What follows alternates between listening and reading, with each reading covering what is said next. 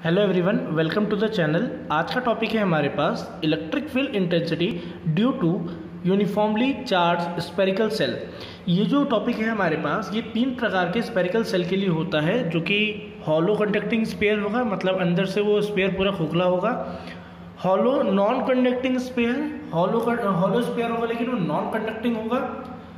Solid conducting sphere, मतलब वो जो स्फीयर है वो पूरी तरीके से अंदर भी उसके मेटल होगा, वो हॉलो नहीं होगा लेकिन वो कंडक्टिंग स्फीयर होगा, उसके लिए है ये।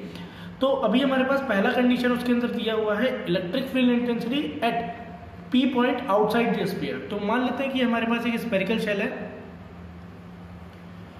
इस स्फेरिकल शेल के सरफेस पे ढेर सारे पॉजिटिव चार्जेस हैं। ये यूनिफॉर्मली डिस्ट्रीब्यूटेड है, मतलब हर जगह पे एक जैसा चार्ज होगा, और इसका पॉइंट यहाँ पे हमने O माना है और इसका रेडियस हमें कैपिटल R दिया हुआ है। इसके अगल बगल हम एक गॉसियन सरफेस बना ले रहे हैं। इस गॉसियन सरफेस का जो हमें रेडियस दिया हुआ है वो स्मॉल r दिया हुआ है। यहाँ पे जो P पॉइंट है उसको हम यहाँ मान लेते हैं, which is outside of a sphere, और इसके लिए इलेक्ट्रिक फील्ड इंटेंसिटी और जो इसका डायरेक्शन है वो सेम है। तो यहाँ पे थीटा एंगल हमारे पास 0 डिग्री बनेगा। तो by the definition of electric flux अगर हम देखें तो हमारे पास फ्लक्स इज इक्वल टू आ जाएगा ई डी एस, और अगर इनका वेक्टर अगर हम हटाएंगे तो हमारे पास आ जाएगा D flux is equal to E D S cos theta. इसका अगर हम इंटीग्रेशन करेंगे तो हमारे पास आ जाएगा फ्लक्स, और कॉस यहाँ पे 0 डिग्री बनेगा हमारे पास थीटा पे। कॉस 0 की वैल्यू हमारे पास 1 होती है, और ये आ जाएगा हमारे पास ई, और डी एस का अगर हम इंटीग्रेशन करेंगे तो आ जाएगा 4 पाई आर स्क्वायर। अगर हम देखें बाय द गॉस थ्योरम, तो गॉस थ्योरम के अनुसार हमारे पास जो फ्लक्स की वैल्यू होती है वो Q बाई एप्सिलॉन नॉट होता है। तो वैल्यू हम यहाँ रख देंगे तो हमारे पास आ जाएगा Q बाई एप्सिलॉन नॉट, और इलेक्ट्रिक फील्ड इंटेंसिटी हो जाएगी 4 पाई आर स्क्वायर। तो इलेक्ट्रिक फील्ड इंटेंसिटी हमारे पास अगर इसको अच्छे से बना लेंगे तो आ जाएगा 1 bye 4 pi epsilon not Q bye are square. यहाँ पे हमें कैपिटल R नहीं लिखना है क्योंकि हमें electric field intensity at point P निकालना है। तो O से लेके P तक की डिस्टेंस स्मॉल r है। कई लोग कैपिटल R कर देते हैं, वो जो R डिस्टेंस है वो अंदर वाले स्फीयर के लिए है, इसलिए हम यहाँ पे स्मॉल r रख रहे हैं क्योंकि वो डिस्टेंस P पॉइंट तक की है। तो इंटेंसिटी यही आएगी, और ये हो जाएगा आपके पास न्यूटन पर कूलम, इसकी यूनिट दी हुई है हमारे पास। इसके बाद सेकंड कंडीशन दी हुई है कि जो हमारे पास P पॉइंट है, point P situated on the surface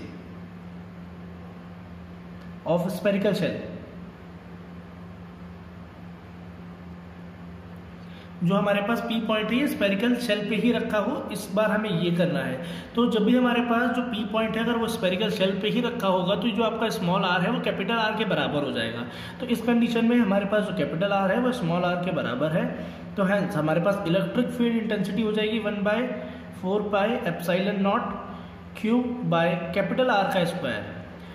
तो यहाँ पे ये वैल्यू हो जाएगी R का स्क्वायर है ये, यहाँ पे भी आ जाएगा हमारे पास न्यूटन पर कूलम। तो अब यहाँ देखेंगे तो हमारे पास जो इलेक्ट्रिक फील्ड इंटेंसिटी है वो जो स्फेरिकल शेल है उसके जो सरफेस पे उस टाइम पे वो मैक्सिमम होती है। क्यों, मैं समझा देता हूँ।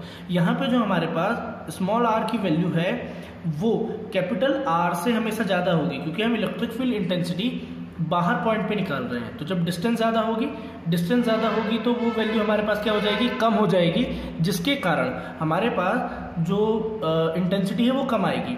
और यहाँ पे जब हम कैपिटल R रखेंगे तो रेडियस छोटा हो जाएगा, डिस्टेंस छोटा हो जाएगा। डिस्टेंस छोटा होने की वजह से हमारे पास इलेक्ट्रिक फील्ड इंटेंसिटी की वैल्यू ज़्यादा आएगी। और हमारे पास यहाँ थर्ड कंडीशन दिया हुआ है, जब भी जो हमारा P पॉइंट है अगर वो स्फेरिकल शेल के अंदर ही रखा हुआ हो, तो जो हमारे पास स्फेरिकल शेल के अंदर रखा हुआ P पॉइंट है तो हमारे पास स्फेरिकल शेल के अंदर कोई भी चार्ज नहीं है। जितने भी चार्ज हैं वो स्फेरिकल शेल की सरफेस पे हैं। तो हमारे पास वहाँ चार्ज की क्वांटिटी स्फेरिकल शेल के अंदर 0 हो जाती है।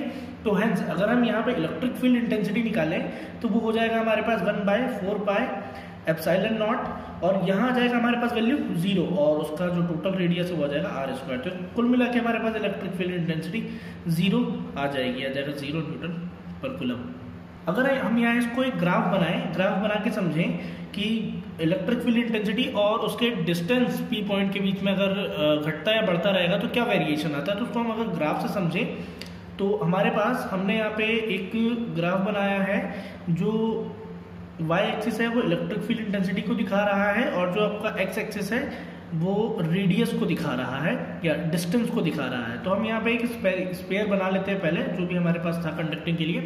तो यहाँ पे हम इसको मान लेते हैं कि ये सेंटर है उसका, थोड़ा सा इधर बन गया है, इसको मान लेते हैं कि ये सेंटर है और यहाँ पे ये आ गया और जो ये लेके यहाँ से लेके यहाँ तक की डिस्टेंस है, इस डिस्टेंस को हमने कैपिटल R मान लिया है क्योंकि वहाँ पे जो स्पेयर था उसके लिए जो डिस्टेंस थी वो हमारे पास R थी और इस पॉइंट पे एक बार हमारे पास R, स्मॉल r और कैपिटल R बराबर था और इस पॉइंट के बाद जब हमने शेल के लिए देखा था P पॉइंट के लिए आउटसाइड द स्फेरिकल शेल, तो हमारे पास ये पूरी वैल्यू स्मॉल r थी। तो अभी हम देखें ये वाली कंडीशन अभी हमने यहाँ पे करी ऊपर, तो अगर कोई भी P point inside the sphere है तो हमारे पास इंटेंसिटी कितनी आ रही है, 0। तो इनसाइड द स्फीयर, ये स्फीयर है, स्फीयर के इनसाइड तो हमारे पास जो यहाँ इलेक्ट्रिक फील्ड इंटेंसिटी आएगी वो 0 आएगी। तो E की वैल्यू यहाँ पे हमारे पास 0 आ रही है। लेकिन अभी हमने देखा कि जब भी हम सेकेंड कंडीशन देखते हैं तो हमारे पास P पॉइंट पे अगर उसको स्फीयर के सरफेस पे रखा हुआ हो तो हमारे पास इलेक्ट्रिक फील्ड इंटेंसिटी मैक्सिमम होती है। इसकी कंडीशन मैंने आपको बता दिया था इससे पहले। तो मैक्सिमम होगा तो इसको हम यहाँ ग्राफ में शो कर देते हैं मैक्सिमम से। लेकिन जैसे ही ये डिस्टेंस दूर होता जाएगा, डिस्टेंस दूर होता जाएगा तो वैल्यू हमारे पास कम होती जाएगी इंटेंसिटी की। तो ये ग्राफ कुछ ऐसा बनेगा। तो जो हमारे पास ये वैल्यू है वो 1/4 pi epsilon not Q by capital R के स्क्वायर की है और जो ये वैल्यू है यहाँ पे आ रही है वो 1/4 pi epsilon not Q by small r के स्क्वायर की आ रही है। लास्ट टॉपिक हमारे पास यहाँ पे दिया हुआ है electric field intensity due to uniformly charge non conducting sphere. हमारे पास यहाँ पे यूनिफॉर्मली चार्ज एक स्फीयर है जो कि यूनिफॉर्मली चार्ज्ड है और नॉन कंडक्टिंग है। नॉन कंडक्टिंग का मतलब ये है कि उसके सरफेस पे कोई भी चार्ज नहीं जाएगा, सारे के सारे जो चार्जेस हैं वो अंदर ही रहेंगे और वो यूनिफॉर्मली बटे हुए रहेंगे। तो हम यहाँ पे ये बना लेते हैं, ये जो हमारे पास स्फीयर दिया हुआ है इसका एक सेंटर मान लेते हैं हम O और इस सेंटर से लेके जो स्फीयर है वहां तक के डिस्टेंस को हम R मान लेते हैं। और अभी हमें पहली कंडीशन यहाँ पे भी दी हुई है, जो P पॉइंट पे इलेक्ट्रिक फील्ड इंटेंसिटी निकालनी है बट वो आउटसाइड है। तो हमें गॉसियन सरफेस बना ले रहे हैं, इस गॉसियन सरफेस पे एक P पॉइंट मान लेते हैं हम यहाँ पे, ये मान लिया हमने P पॉइंट और यहाँ से लेके यहाँ तक की डिस्टेंस हमने मान ली स्मॉल r और ये P पॉइंट है। यहाँ पे इलेक्ट्रिक फील्ड इंटेंसिटी बिल्कुल सामने जाएगी और एक ds कटेगा, एरिया और इलेक्ट्रिक फील्ड इंटेंसिटी। और यहाँ पे भी सेम, जो इन दोनों के बीच का एंगल है वो हमारे पास 0 डिग्री है।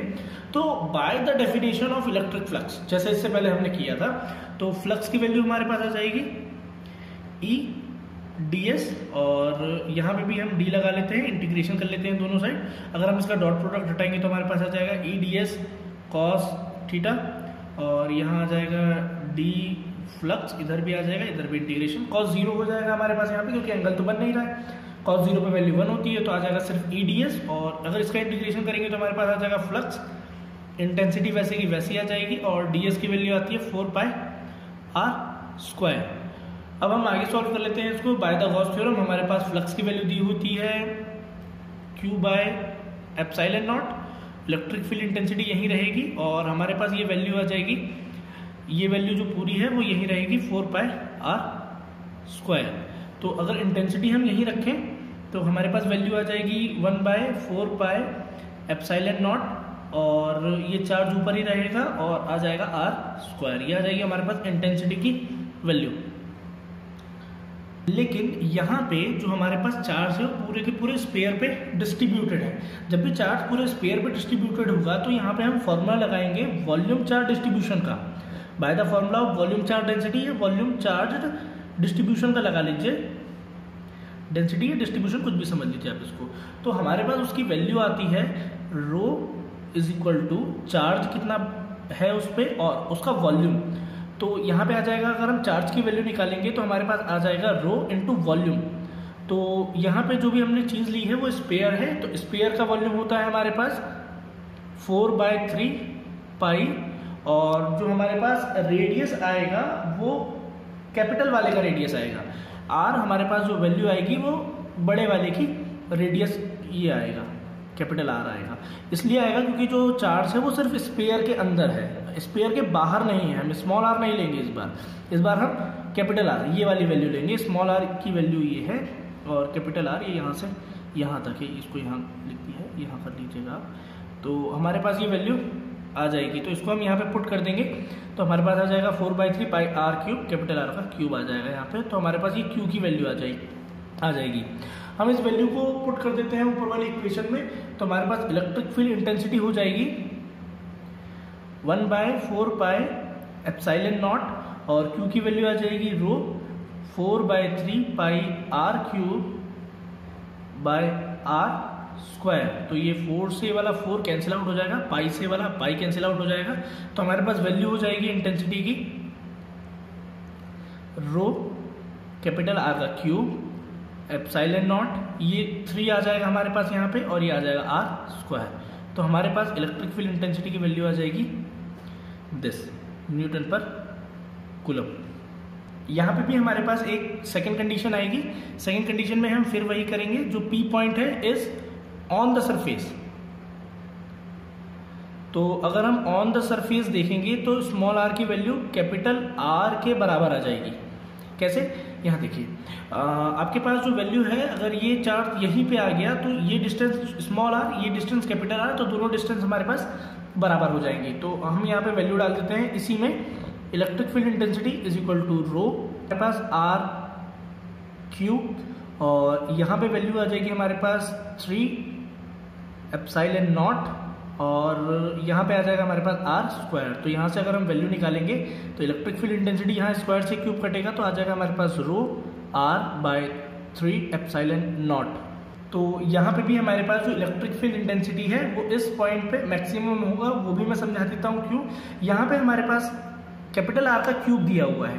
अगर आप इस डायग्राम से समझे तो हमारे पास जो कैपिटल आर है वो स्पेयर का डिस्टेंस, स्पेयर का रेडियस है, तो इसका क्यूब, और इससे भी बड़ी डिस्टेंस क्या है हमारे पास स्मॉल आर की। स्मॉल आर के स्क्वायर से इसको अगर हम डिवाइड करेंगे तो हमारे पास वैल्यू कम हो जाएगी, मतलब बाहर के पॉइंट पे जो इंटेंसिटी है उसकी वैल्यू कम होगी, लेकिन सरफेस पे इंटेंसिटी हमारे पास बाहर के पॉइंट से ज्यादा होगी, जैसे कि इसके पहले वाले केस में भी हमने किया था। नेक्स्ट कंडीशन और last condition is when P point lies inside. जब भी हमारे पास P पॉइंट इनसाइड होगा, तो यहाँ पे देख लेते हैं कि हमारे पास एक स्फीयर है और स्फीयर में ढेर सारे पॉजिटिव चार्ज है जो कि यूनिफॉर्मली डिस्ट्रीब्यूटेड हैं, और जो हमारे पास P पॉइंट है वो इनसाइड है, ये सेंटर है, और यहाँ से यहाँ मान लेते हैं P पॉइंट है, तो ये रेडियस है छोटा r, और ये P पॉइंट है, और बड़े वाले को हमने कैपिटल आर से जो स्फीयर का एज इट इज था उसको वैसे ही दिखा दिया है। तो by the definition of flux, तो फ्लक्स की हमारे पास डी फाई की वैल्यू है ई ds, और इसको दोनों साइड इंटीग्रेट कर लेते हैं, यहाँ पे वेक्टर लगा हुआ है। फ्लक्स इज इक्वल टू आ जाएगा हमारे पास ई ds cos थीटा। तो यहाँ पे एंगल तो हमारे पास 0 ही बनेगा, क्योंकि यहाँ पे भी जो इंटेंसिटी लग रही है और जो हमारे पास ds लग रहा है उसके बीच में एक भी एंगल नहीं है। तो हमारे पास आ जाएगा फ्लक्स और यहाँ आ जाएगा इंटेंसिटी, और ds की वैल्यू होती है हमारे पास as it is 4 pi are square, और फ्लक्स की वैल्यू हमारे पास दी होती है q बाई एप्सिलॉन नॉट, तो आ जाएगा q by epsilon not electric field intensity का इनटू कर रहे हैं हम 4 पाई आर स्क्वायर में। तो इंटेंसिटी की वैल्यू आ जाएगी हमारे पास यहाँ से 1/4 pi epsilon not q by are square. यहाँ से अगर हम एक चीज ध्यान दें तो हम यहाँ पे उन्हीं चार्जेस को ले रहे हैं जो यहाँ इनसाइड प्रेजेंट हैं। तो इससे पहले वाली कंडीशन में जो हमने चार्ज लिए थे वो सारे लिए थे, तो उसको क्यों माना था, लेकिन यहाँ पे हम जो चार्ज मानेंगे उसको क्यू डैश मान लेते हैं, क्योंकि जो भी हमारे पास यहाँ चार्जेस हैं वो टोटल चार्जेस से डिफरेंट हैं। हम यहाँ पे पहले इसका वॉल्यूम बनाने की कोशिश करते हैं। अब वॉल्यूम कैसे बनेगा वो देख लेते हैं। हमारे पास ये एप्सिलॉन नॉट को एक तरफ रख लीजिए, यहाँ पे क्यू नॉट क्यू डैश यही रहने दीजिए, यहाँ पे रख लेते हैं 4 पाई आर स्क्वायर। तो ये भी एक स्पेयर है, तो हमारे पास वॉल्यूम ऑफ स्पेयर होता है 4/3 पाई आर क्यूब। तो यहाँ पे 3 की कमी है, तो 3 से एक बार आपने डिवाइड कर लिया तो एक बार इंटू भी कर लीजिए। और यहाँ पे आर स्क्वायर है तो आर क्यूब होता है, तो एक बार स्मॉल आर का इंटू कर लीजिए, एक बार स्मॉल आर का डिवाइड कर लीजिए। तो हमारे पास यहाँ पे वैल्यू आ जाएगी 1/3 एप्सिलॉन नॉट, और ये वैल्यू पूरी हो जाएगी वॉल्यूम की। लेकिन ये वॉल्यूम की जो फॉर्मूला आ रहा है वो छोटे वाले का आ रहा है, तो इसलिए इसको हम Q डैश और V डैश लिख लेते हैं। और यहाँ पे हमारे पास R आएगा तो वो R ऊपर चला गया, इसको हमने R बना लिया, ये आ गया हमारे पास इंटेंसिटी। अब यहाँ से अगर हम देखें तो हमारे पास इंटेंसिटी की वैल्यू आ जाएगी स्मॉल r 3 एप्सिलॉन नॉट, तो चार्ज अपॉन में volume, that is volume charge density. और वॉल्यूम चार्ज डेंसिटी को हम लिखते हैं रो से, लेकिन इसको रो डैश से लिखेंगे क्योंकि यहाँ पे Q डैश और V डैश है। लेकिन जो डेंसिटी होती है वो हर जगह बराबर होती है क्योंकि यूनिफॉर्मली चार्ज्ड है, तो यहाँ पे हमारे पास रो डैश बराबर आ जाएगा रो के। तो इसीलिए अब इसको हम अगले स्टेप में चेंज कर लेते हैं। तो इंटेंसिटी की वैल्यू हमारे पास आ जाएगी R 3 एप्सिलॉन नॉट, और यहाँ आ जाएगा रो। ये हमारे पास वैल्यू आ जाएगी इलेक्ट्रिक फील्ड इंटेंसिटी की एट इनसाइड द पॉइंट। अगर मान लेते हैं जो P पॉइंट है हमारा वो अगर बिल्कुल सेंटर पे रखा हुआ होगा, अगर बिल्कुल सेंटर पे रखा हुआ होगा तो हमारे पास R की वैल्यू 0 हो जाएगी। अगर R की वैल्यू 0 होगी तब हम यहाँ पे वैल्यू निकाल लेते हैं। तो intensity is equal to 0 row 3/एप्सिलॉन not. तो अगर यहाँ इंटू करेंगे तो यहाँ पे इलेक्ट्रिक फील्ड इंटेंसिटी 0 हो जाएगी। तो अगर एक चार्जड स्फीयर है उसके अंदर भी अगर हमारा कोई भी चार्ज बिल्कुल सेंटर पे रखा हुआ होगा तो वहां पे भी जो इलेक्ट्रिक फील्ड इंटेंसिटी होगी वो 0 होगी। हमने जो डेरिवेशन किया electric field intensity due to uniformly charge non conducting sphere के लिए, यहाँ पे हर जगह पे जो हमारी इलेक्ट्रिक फील्ड इंटेंसिटी है वो रेडियस के डायरेक्टली प्रोपोर्शनल या डिस्टेंस के डायरेक्टली प्रोपोर्शनल आ रही है। तो हम इसका भी एक बार ग्राफ बना के समझ लेते हैं। तो यहाँ पे अगर हम ग्राफ बनाएं इसकी डिस्टेंस और इंटेंसिटी को लेके, जब आपने बिल्कुल सेंटर पे रखा है यहाँ पे वैल्यू को, रेडियस को जब आपने 0 रखा तब आपके पास इंटेंसिटी 0। तो पहला पॉइंट यहीं से चालू करेंगे, जब पॉइंट इनसाइड रखा होगा धीरे धीरे आपकी इंटेंसिटी की वैल्यू बढ़ेगी जैसे जैसे आप डिस्टेंस बढ़ाएंगे। यहाँ से जैसे जैसे आप दूर जाते जाएंगे इंटेंसिटी बढ़ेगी, तो ग्राफ कुछ यूं बनेगा और एक जगह पे जाके वो मैक्सिमम होगा जहाँ पे R की वैल्यू स्मॉल r के बराबर होगी, यहाँ पे इस पॉइंट के लिए। ये आपको मैंने पहले भी बताया था। और फिर वैल्यू धीरे धीरे कम होती जाएगी हमारे पास यहाँ पे, क्योंकि यहाँ पे R क्यूब है। अगर इस R क्यूब को स्मॉल r जिसकी वैल्यू कैपिटल R से बड़ी है यहाँ पे, वो उसको डिवाइड कर रही है, इसलिए वैल्यू और कम हो जाएगी। तो आपके पास कैपिटल R पे वैल्यू मैक्सिमम होती है और फिर वैल्यू कम होने लग जाती है।